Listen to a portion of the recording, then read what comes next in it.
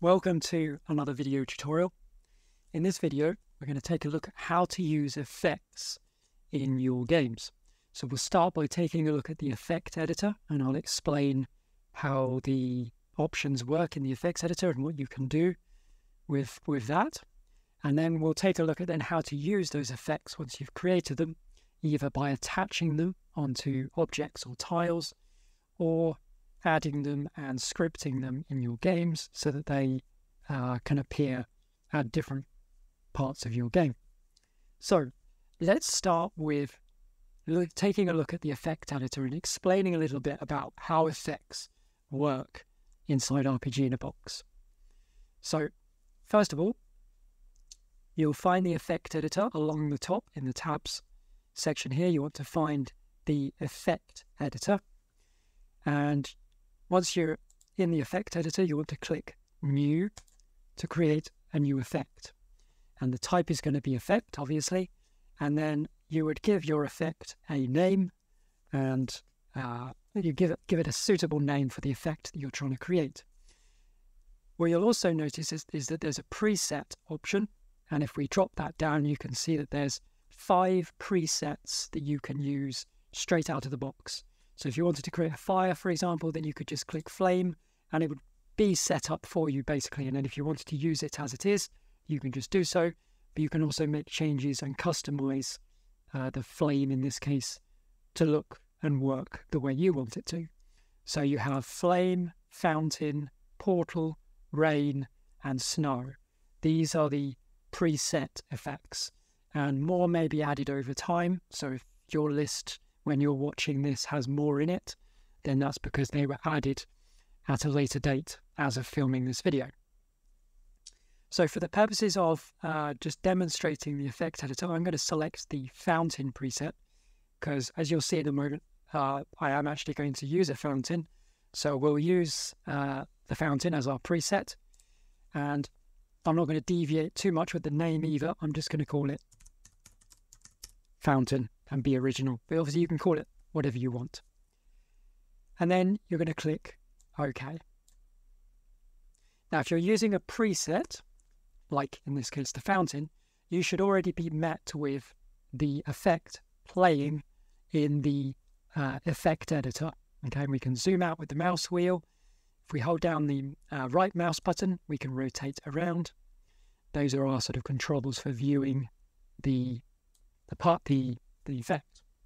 So if we go to effect properties, these are all the properties that will impact how the effect looks and behaves.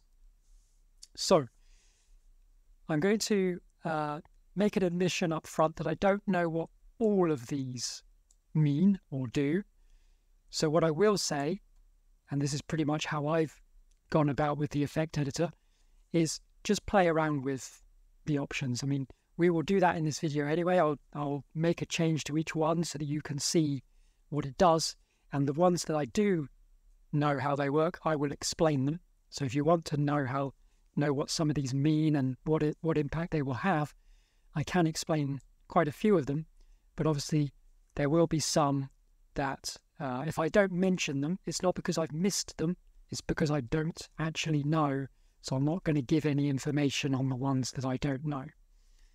But as I say, the best thing to do when it comes to learning things like the effect editor is just create yourself a mess around effects and just make changes and just see what each of these options does to the particles.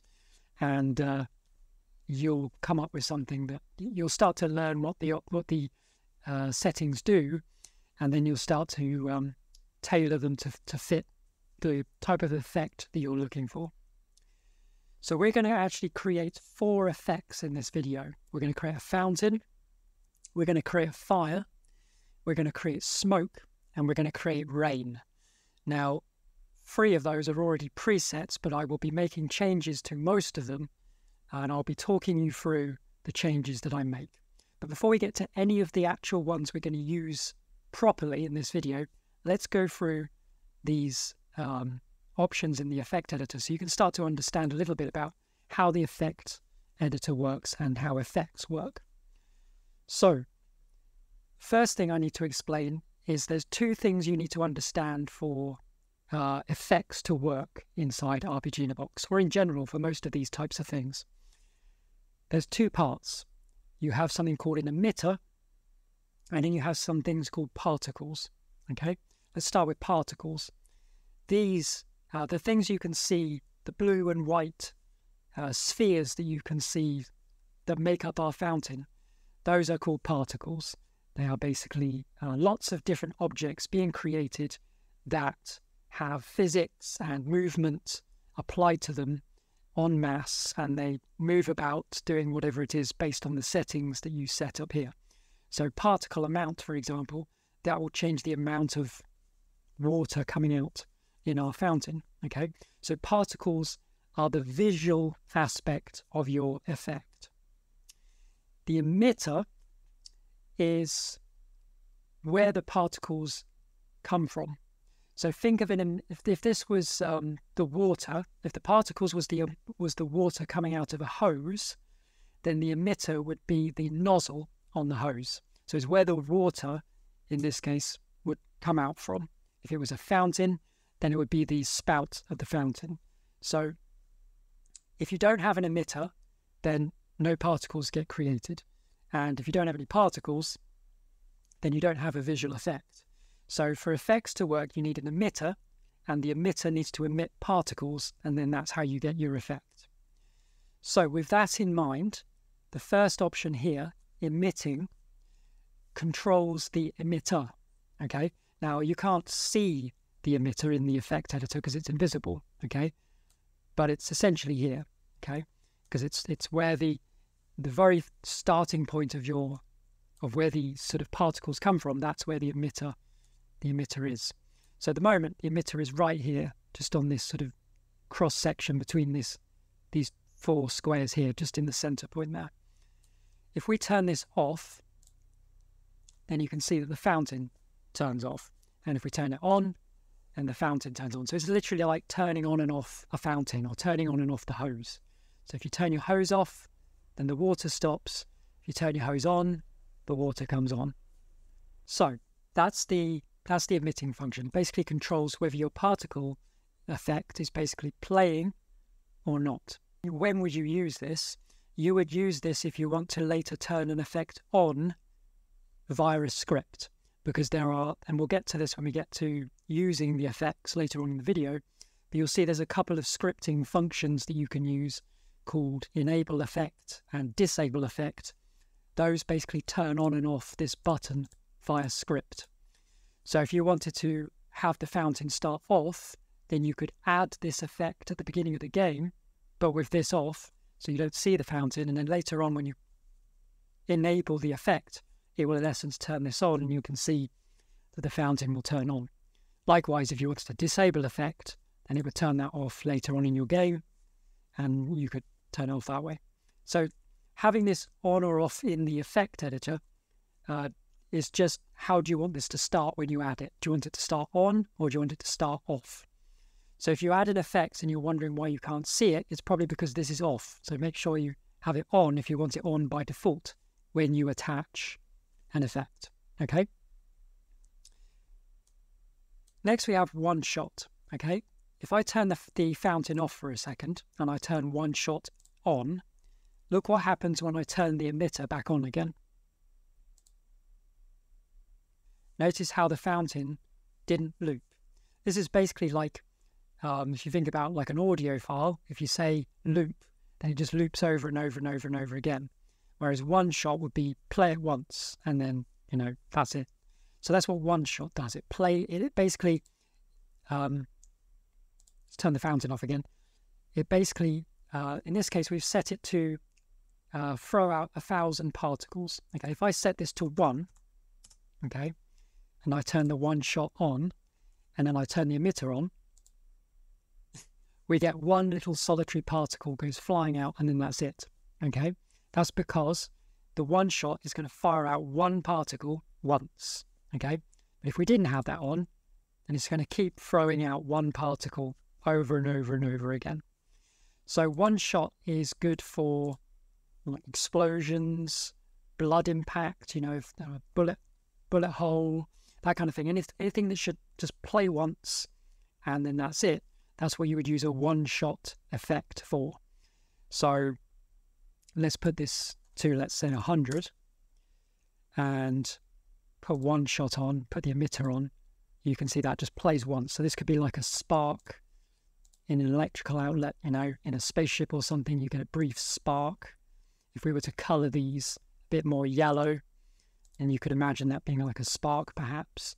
So next we have, as I say, I'm going to skip over the ones that I don't 100% know what they mean or do. I've noticed negligible difference with them, so it's difficult for me to actually explain what they do. So now let's go down to speed scale, okay? This is basically the speed at which the particles move or get thrown out of the emitter. So it has an impact in the sense that it's how fast your animation, or effect in this case, plays. So I'm going to put this to something like 0.4, maybe 0.5, something like that. Maybe not quite as slow as that. That's more like a lava lamp type thing. So maybe 0.6, something like that. You can see that it starts to have an effect on the speed at which the overall effect is playing, because it's the speed at which the particles are moving out of the emitter. Okay. Explosiveness is I'm not 100% sure how to word this, but if I show you what it does, if we put a little bit of explosiveness on, you can see it does it in sort of bursts. So it bursts out and then has a pause, and then, I'm not sure the best way to explain it, but you can see what it does, yeah? And obviously you can put little amounts in, so if we just wanted a small amount, then it's almost like you get a bit of fountain and then a pause and then a little bit more fountain. So this could be useful for smoke, for example, because smoke, you could have like 0.9 or something where it's sort of, something's, like a train or something is puffing out smoke intermittently. Obviously, it's still got a lot of gravity, which is why it would look odd for smoke, but just you can see the effect it's having already on the fountain. Yeah. Let's put this back to 0, and now we get our fountain back. Particle amount I've already covered, but obviously if we add another 0, then that's going to increase the amount of particles and put a bit of a hit on your CPU. Obviously 100 will reduce it. So this is just the amount of particles in this case that are being thrown out of the emitter. So 1000's a good amount for our fountain, so that's good. Lifetime. Lifetime is how long that particle exists for. So if I put this to 0.1, then it's almost like a gas stove. The particles are basically being thrown out, but then almost dying immediately.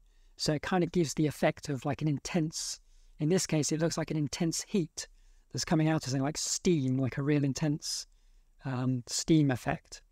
If we put it to 1, then the particles will fall a bit more because they're lasting a bit longer before they die out. So yeah, lifetime is basically how long the particles, once they've been thrown out of the emitter, how long they are visible for over the course of, their sort of lifetime, as it were, from being in existence. So the higher this number, the more time you see the particle. So in this case, the effect it has on the fountain is that you see more of the droplets as they fall down, as opposed to when it was 0.7 or whatever it was before, they were dying off on the grid almost, which means if you had a shallow fountain, like if this was the ground, then that kind of makes sense. But if your fountain was on top of a tower, then you actually might want the water to fall down a bit more as well. So again, you can mess with the lifetime to create a longer lasting particle. Okay, I'm going to put it back to 0.7 just for the moment. Then we have the emission shape. So I mentioned at the beginning how you have an emitter and you have particles, and the emitter is the thing that spews out the particles.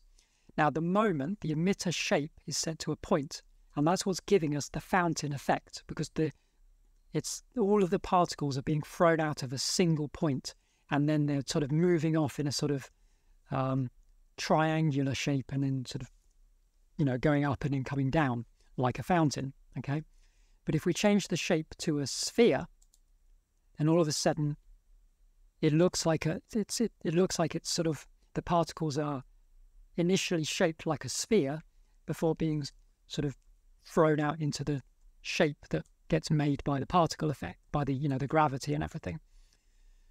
And if we change this to cube, it will be a box. Then it will now take a more box-like shape. Okay, so this isn't the shape of the actual visible particles. This is the shape of the emitter.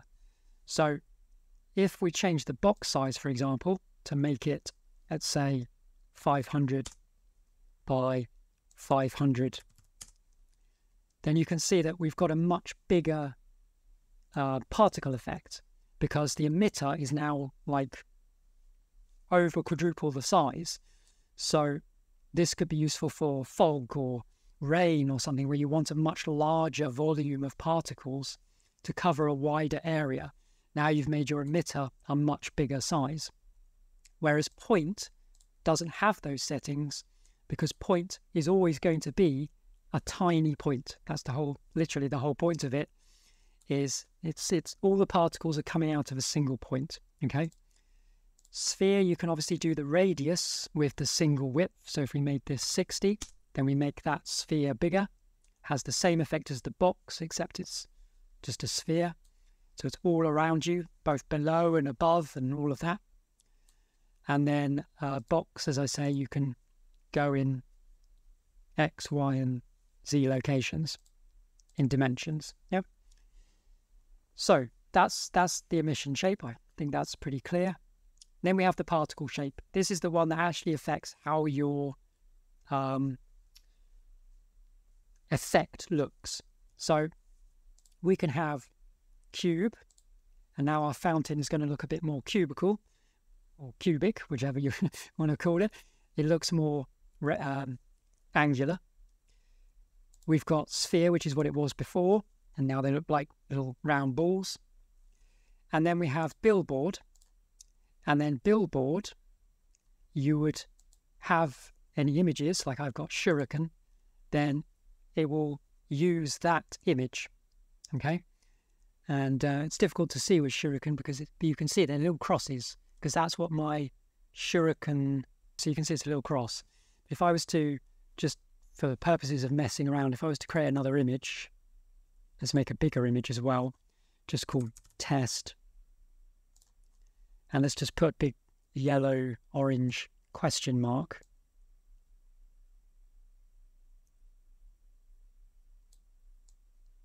Something like that. Say OK. OK. And then we save that.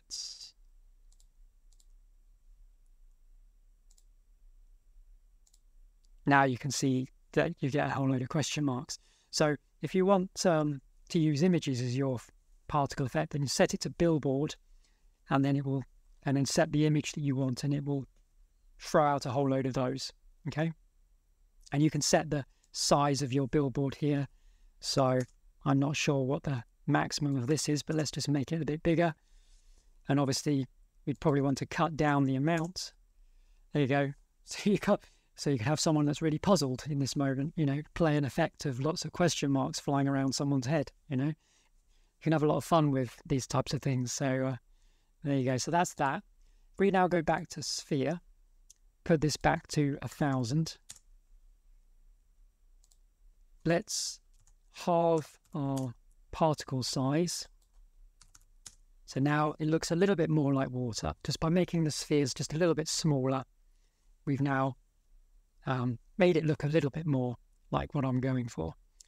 Then you have the start color and the end color. And this again relates to the lifetime of a particle. Remember how particles exist for a period of time, in this case 0.7 seconds, and then they're sort of wiped from existence. The older particles, the ones that are nearing the end of their life, you'll see that they are darker blue than the ones that are being born, if you will. The ones that are being born at the very start of the emitter, they are like a white.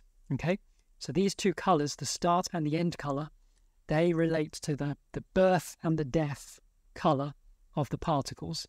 So if we wanted the water to be vibrant blue when it's born, then we'd click this and we'd set it to a vibrant blue. Let's do the opacity as well. And now it starts a vibrant blue right at the beginning of the life cycle. And then let's say we wanted them to go grey, really dark grey at the end of their life cycle.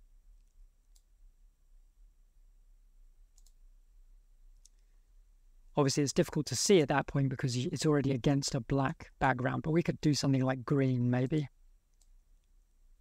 Yeah, so you can start to see how that's sort of playing out. So they start one colour, and then over the course of their life, as they get older, they start to turn green. And the older they are, the more green they become.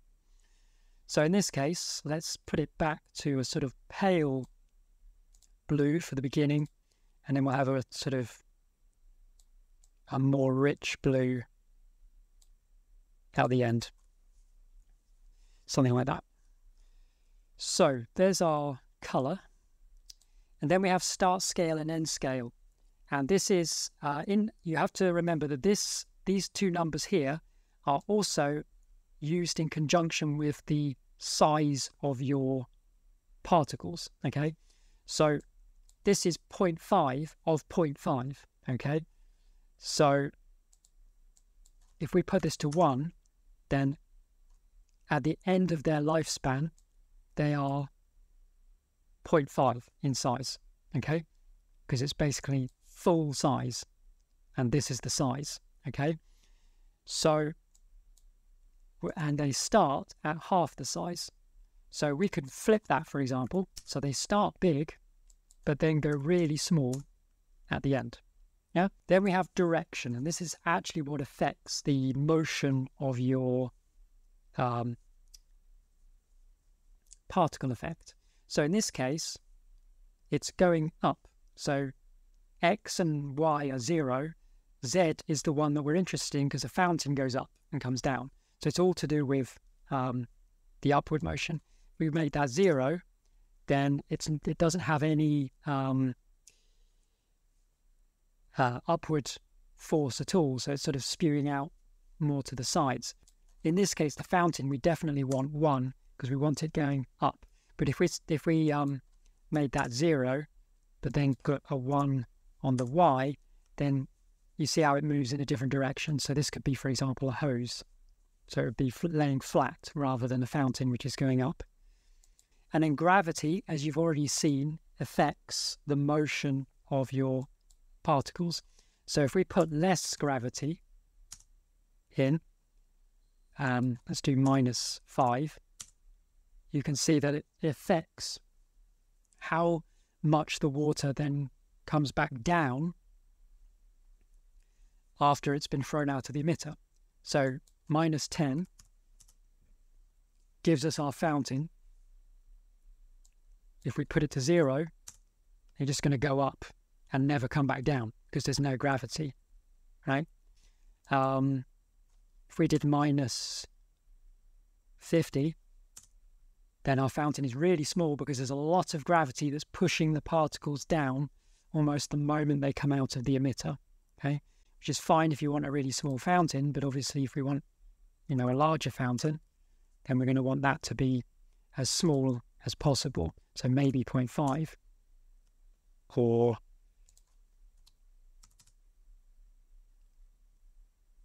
I'm going to do 0.7. So it's a little bigger. And I'm going to bring the lifespan back up now to 1 because I've amended the gravity. So the fountain goes up a little bit more. Therefore, I need a longer lifespan to see the particles coming back down. So you see how with a lot of these things, you change one thing, you have to go back and change another because, in this case, I needed to make the lifetime a bit longer of my particles because now it affected the gravity, made the particles go up higher. They were obviously dying up high, so I needed them to live a bit longer so that they come back down. So, you'll find that when you change things, you have to go back and change other things. But all of these things sort of have an effect on one another. So if you change something, try changing other things to see what effects, they have. Then we have the spread.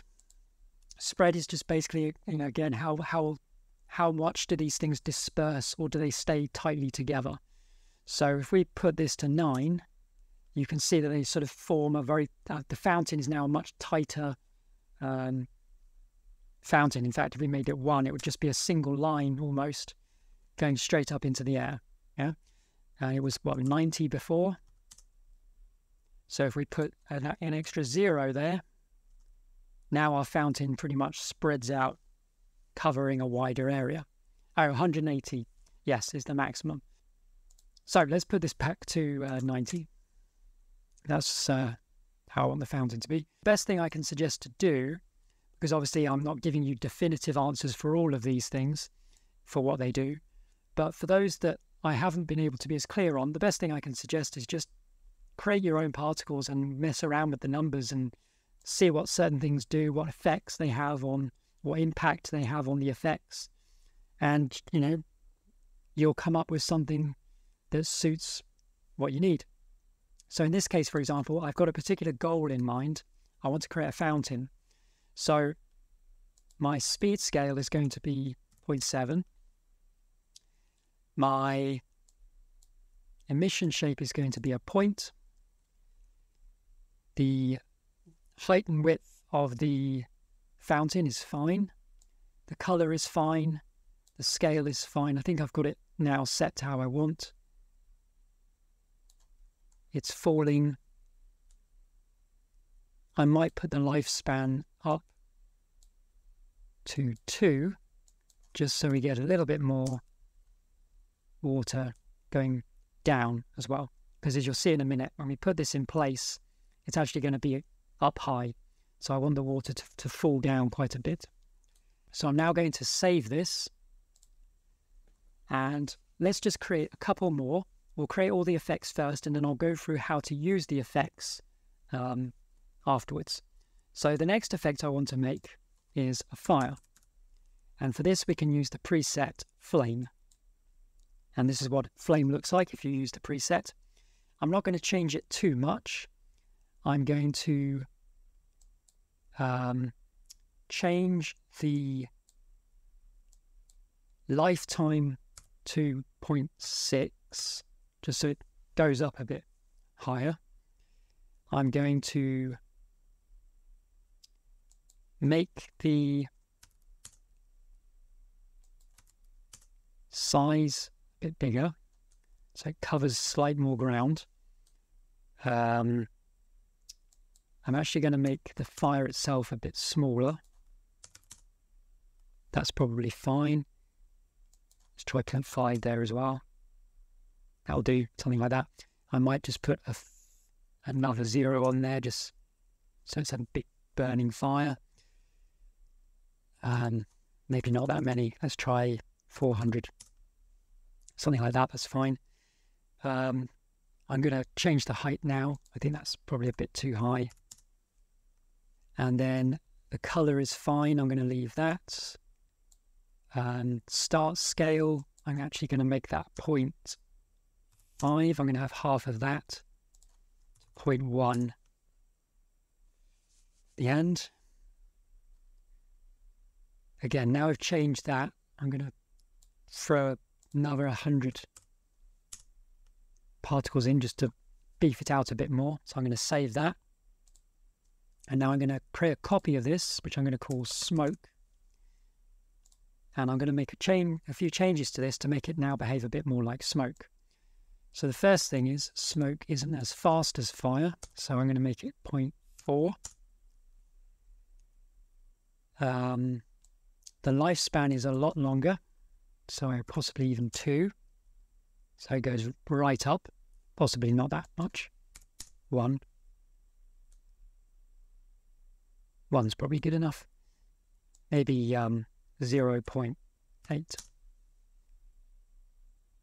Just as long as it's a bit taller than the fire. color, obviously, when it starts, it should be thick black. And as it gets older, it goes more white. And we could put a slight bit of explosiveness into it.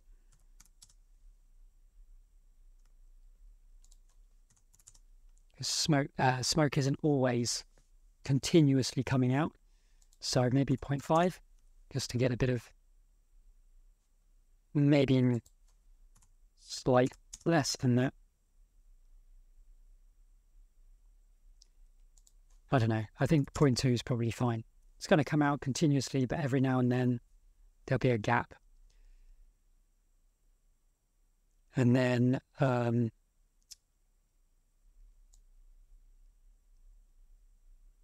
think for this, I'm going to have to start scale be 0.9, so it's much bigger.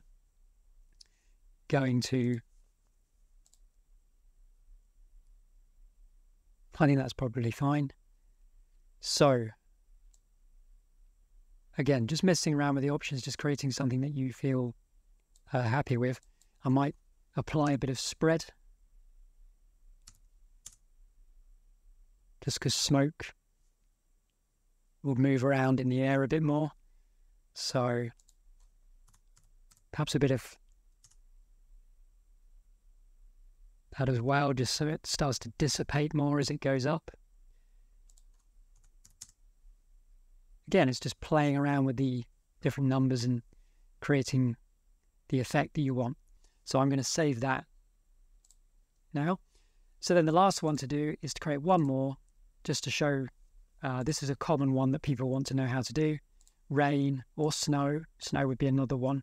Basically weather effects. So let's do rain. So we'll call this rain. And here you can see, it's quite hard to see on here. So, because obviously the alpha, but we could up this so we get a much more vibrant rain. So for rain, you could just leave it as it is, but obviously it's going to be quite small on the map. So typically what you might want to do is change the size of the cube. So just for demonstration purposes, I'm going to set this to 300. Sorry, no, that's the size of the cube. Put that back to 0.5, whatever it was, 0.05. Okay, it's the emitter shape I want. I'm going to put this to 300 by 300. Okay. If you want it to start a bit higher, you can also put a bit of height on the Z. So we could say 20. And it will, just to show you, if we go to 100, that sort of puts it higher up in the air. But I'm actually going to, there's no need to have it that high. Unless you are, you obviously need to be mindful of this. If it's possible for your player to go up, you know, on the map editor, higher than 20 on here, then obviously you will have to, you know, potentially have this higher than 20. But 20 for me is fine because I'm not planning to go up that high in the map editor. So that's fine. But now we've made the box bigger, the rain is quite spread out. If we zoom out, you can see the effect it's having. So what I might do is just increase the amount, just so we get a much more of an intense shower. The lifetime, we can double that maybe, just so the rain really falls, because obviously we've raised it up, so we want it to fall for a lot longer. Cube size, I'm actually going to I'm going to halve that, I think,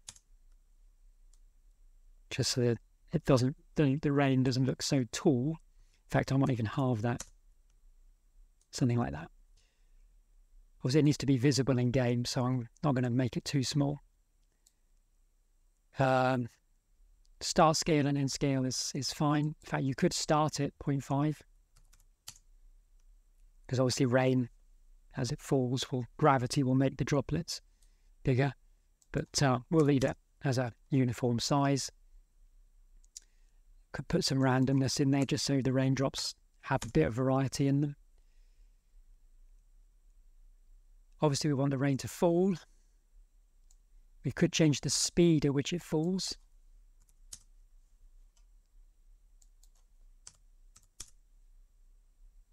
But I think, rain falls quite fast, so we could have 2. So it's like an intense shower. So now we've created our 4 effects. We've got a fountain effect, smoke effect, fire effect, and rain. Let's take a look at how to put these into a game. So starting off with the fountain. If we go to our map editor, I've pre-created this fountain area here. And this plinth in the middle has an attachment on it. If we take a look in the effects in the voxel editor, I have an attachment of this Justin model that I made, which is just Justin in a sort of fountain pose, typical sort of cherub type pose that you get in sort of estate homes and things, looking up, and we'll have him spitting out the water. So what we want to do is we want to create an attach point in the model for the statue. So with the statue in the voxel editor, we're going to place an attach point where we want the fountain to come out from. So I'm going to click there, give your attach point a name. I'll just call it spout. Okay. And then what you want to do is just like you do when you're attaching a model to another model, you're going to scroll down to where the attachments are, find your attach point, in this case spout, click the preview button, and instead of previewing an object, we're going to go down to where it says effect, and we're going to select fountain. And in this case, we do want to automatically attach this effect in game, and we're going to click OK. And now we can see in the voxel editor that our effect has been attached, and this is kind of what it's going to look like in game. So looking pretty good. I'm going to make a couple of changes. The first thing I'm going to do is I'm going to turn off the attach point box so I can just see the effect. So I can see it's coming out the wrong part of the mouth. So I'm just going to go to the settings for the attach point and just use our mouse wheel, scrolling the mouse wheel to make some minute adjustments to the position of the attach point so I can get the water looking like it's coming out of his mouth properly. And that's all looking good. Now, let's say we wanted to turn the fountain on at a later stage. So we don't want it to start on, we want it to be turned on. So we'll save the model, because this is a change we won't make in the model. We need to go back to our fountain, and we need to make sure we turn this off and save the effect. So we've added the effect, but it starts with the emitter off. So in game, we're not going to see the fountain because it starts off, okay? So let's now take a look at the fire. Okay, so there's our stand, which we'll use for our fire. So then what we're going to do is we're going to create an attach point in the middle, which we'll call fire. And we'll create an attach point right next to it, which we'll call smoke. So then we'll go to the model properties, we'll scroll down to the attach points, we'll find fire first. Doesn't matter which order you do them in, but I'm going to do them in the order of fire and then smoke. Make sure we're on the attach point for fire, click the preview button, drop this down, select fire, automatically attach, OK. There's our fire effect. So I'm going to make some adjustments. So I'm going to turn off the attach point viewer, move the fire in a bit and more into the stand. We can also mess around with the scale. So just make it 0.9, so it's just a little smaller. So it fits inside there a bit better. That'll do. That'll be perfect. And then we drop this smoke one down. Preview, smoke, again, automatically attach. Okay. And then what we're going to do is obviously scale the smoke one down. Let's say 0.8.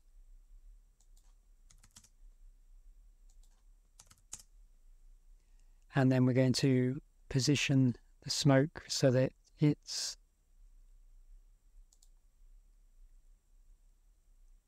a bit higher than the fire.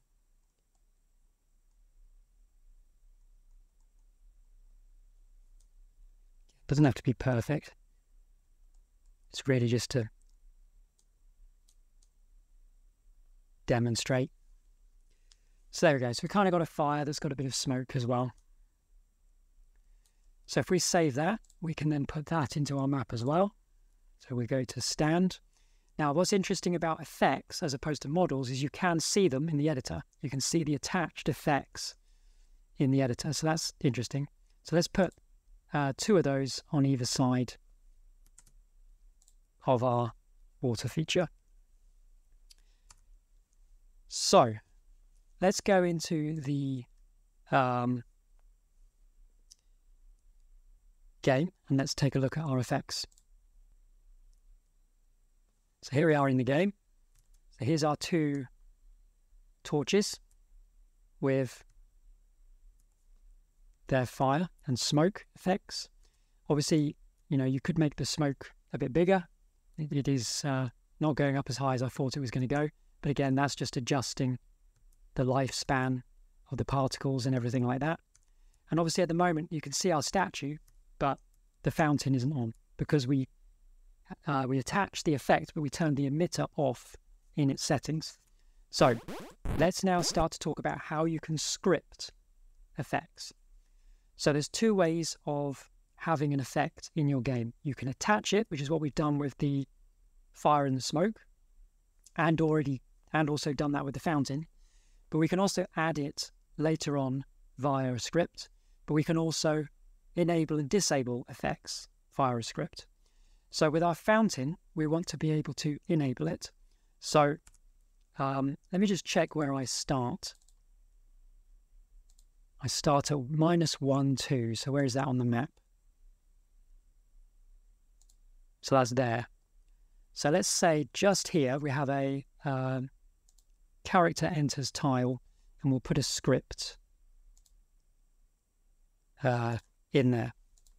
And I'll explain this. So the first thing we need to do, because we're dealing with an attachment, okay, we need to give this plinth an ID. So I'm just going to call this plinth1. Okay. So in our script for our onEnters tile, we need to grab the attachments of the plinth.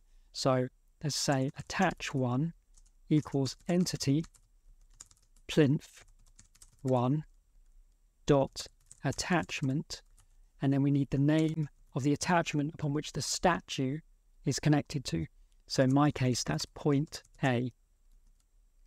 Okay, so that's the attachment on plinth where the statue is attached. So attach1 is now going to basically equal the statue model. Okay, but we need the fountain, so we then need attach2 equals $attach1, which is the statue, dot attachment. And remember how we put an attachment on the statue called spout, which is where his mouth is, and that's where the water comes out. So attach2 is now a reference to the effect, in other words the fountain effect. It's not attachment this time, it's effect. Okay, so just be aware of that when you're then getting an effect based off of an attachment. It's not attachment, it's effect. So we want the effect that's attached via spout. Okay, so now we can do enable effect $attach2. So that's how you would enable effect if it's an attachment. It's a fair bit more complicated than just enabling an effect that you add, which we'll get to in a minute when we talk about rain. But this, you can see this, it's perfectly doable with attachments as well. But you just have to grab each of the attachments first and then enable the effect that you want. So let's play. So now as soon as we walk onto this tile here, the fountain should come on, and there we go. So now we have both our fire going and our fountain is going as well. And obviously you could put water in this area so it looks a bit more realistic for a fountain, but just to give you an idea for this video. Okay, so just so I don't completely kill my computer, I'm going to get rid of these and we'll take a look at the rain. So obviously you do have to be careful with particle effects because they obviously do take up a lot of resources, because basically you're throwing out a lot of, you know, entities, particles, if you will, all in one. So if you stack them up, then it does, obviously, it all adds up to the processing that you have to do. So I'm going to get rid of the fountain and the fire so we can go over the rain. So let's take a look at how another way that we could, because we could attach the rain to a tile. We could, you know, for example, we could go into the voxel editor and we could open up this grass tile and we could put an attachment on it and link it to the rain. The problem is every grass tile now would have rain attached to it. That basically would cripple the computer. What we just want is we just want the rain to go probably into the middle, maybe this tile here. If we attach it to that tile, then, you know, we've made it sort of 300 by 300. We can make it maybe a bit bigger if we need to. But we'll see how much of the map this covers if we add it to this tile here. So what you want to do is you're going to want to grab the coordinates for where you wish to add the effect to. So in this case, I'm going to right click and copy the coordinates of this central tile here, this one here. Okay.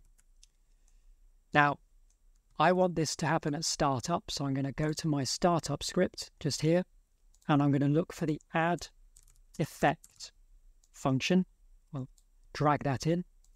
We want to add rain and paste in our coordinates. And if you want to be able to disable the rain or enable it if it starts off, i.e. if the emitter is off, okay, you want to give it an ID. So I'm going to call this rain 1 so that later on in my game I can turn this on or off. Okay, to show that, I'm actually going to go into the effects editor, load up rain, and I'm going to start with it off. So once again, it will add, but we won't see it because we'll need to script it to come on. Okay, so what we'll do is, again, when we walk onto this tile, all we need to do is enable effect and pass in rain 1 because we've given it that name when we added it. Okay, so it's much easier to turn on an effect that you've added via the add effect command than it is to enable an effect that's attached, because you then have to grab all the attachments to get the reference to the effect in order to be able to enable it. Whereas if you add it via a script, you can give it an ID and then you can just enable an effect by its ID. So this way is a lot easier, but I'm showing you both just so that you can pick the one that fits your requirements. So let's try this out now. So as soon as we load, we're not going to notice anything because it's going to add the effect. But we don't see anything until we move on to this tile. And now it's going to start raining. And you can see the rain is coming down. Okay? And if I move forward, you can see it's covering a fairly decent, in fact, it is covering all of the map. But obviously this map's quite small. So if your map was bigger than this, then obviously you would need to adjust the box size, the emitter size, to cover a wider area. Okay? And obviously the bigger you make the box, you're probably going to need to introduce more particles, because obviously the bigger the box, but keeping the same amount of particles, they'll be spread out more. So if you want the rain to be, you know, torrential like this, then you'll need to obviously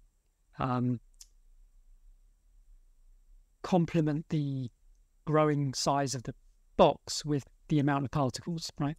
So as you grow the size of the box, you also need to increase the amount of particles. But again, just be careful. The more particles you have, the more effect it's going to have on the processor. So or at the very least the performance of the game, okay, whether it's the processor or not, but it's going to have an effect on the frames of the game.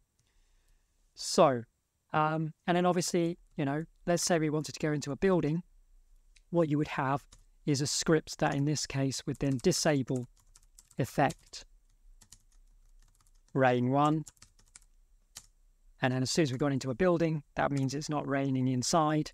So you don't see the rain coming into a building, for example. And then as soon as you step outside again, you would have a script that re-enables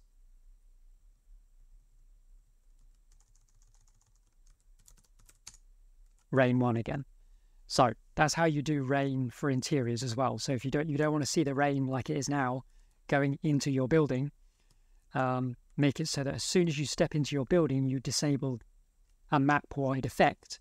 And then when you step outside again, you re-enable the map-wide effect, okay? So I think that brings us to the end of the effects video. I hope it's been informative and useful. And I hope you've been able to get a better grasp of the effects editor and the various different options it has. Sorry, I couldn't explain all of the parameters. Obviously, as more documentation comes out, I might revisit this topic and go over the effects editor again, explaining the things that I wasn't able to cover. But for the most part, I would say that, the best thing to do with the particle effect editor is just play around with it. Just create different particle effects, see what the different sliders and numbers do, and just create something that fits, what it is you have in your mind's eye. So sometimes the best best particle effects come about from just playing around with it and going, oh, that's quite a nice effect, and just using that or letting that inspire what you create. So sometimes having a preset idea of what you want to create first before you use the particle effect editor isn't necessarily always the best thing to do. Sometimes it's just a case of playing around and seeing what the different sliders do and things, that you start to get an effect that you like the look of, and that might either be the particle you use, or it might at the very least inspire you to then create the end result of that you're looking for. But anyway, as I say, hopefully this video has helped explain the effect editor and how to use the effects, how to add them into your game via attachments and scripts. If you have any questions on either the effect editor or using the effects, of course, feel free to reach out on the Discord. But for now, that'll wrap up this video. Thanks for watching.